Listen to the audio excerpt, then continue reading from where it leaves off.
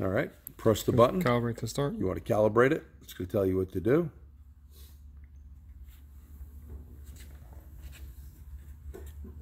Usually it'll make some sound. There it goes. And where are we going to put this, guys? The low side. The sealant was on the high side. This goes on the low side. Now when this comes up, he's going to select 134A.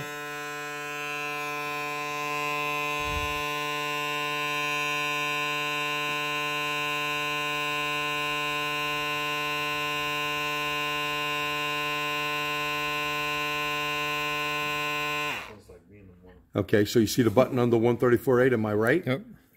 Press that. Just connect hose, We'll open connect it. valve, and That's then right.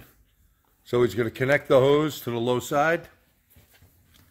You got to open the valve. He did that. He screwed it. It's automatic on this one. it's automatic. Okay. Press the button. Press R134. And now within 30 seconds, we'll see what's what. Then we'll print it out.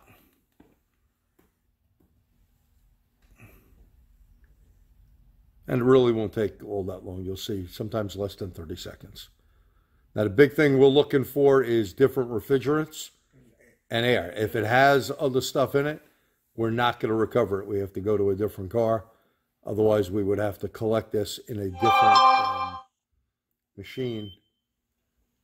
Okay, so you got 100% 134A, hit more, 0% air, which is good.